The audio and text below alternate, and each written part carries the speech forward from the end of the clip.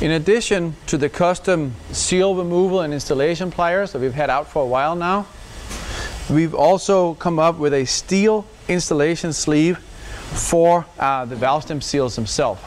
This steel sleeve takes the place of the plastic one-time use sleeve and is much easier to install and retrieve.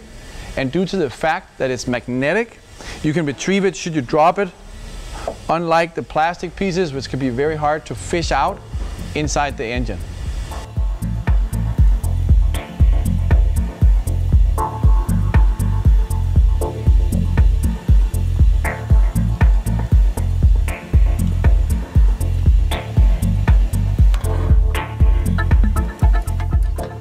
Besides showing you in the engine, let me also show you real quick on the table so you get a clear picture of how it works. So in regards to the valve stem seal installer, the seal kits come with the little plastic sleeve, which it's kind of tough to both get on and get off, and with pliers inside the engine, if you put too much pressure on them, they get easily damaged and so forth.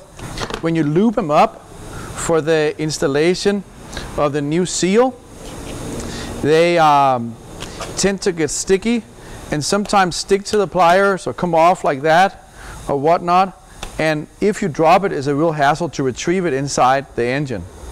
So here with the little seal installer, you just put it on. Obviously you don't have this much space inside the engine, but because it's magnetic, it's very easy to put on and off with just a magnet, or you can do it with pliers if you prefer.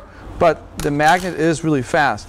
And this allows you to put the valve stem seal on very easily.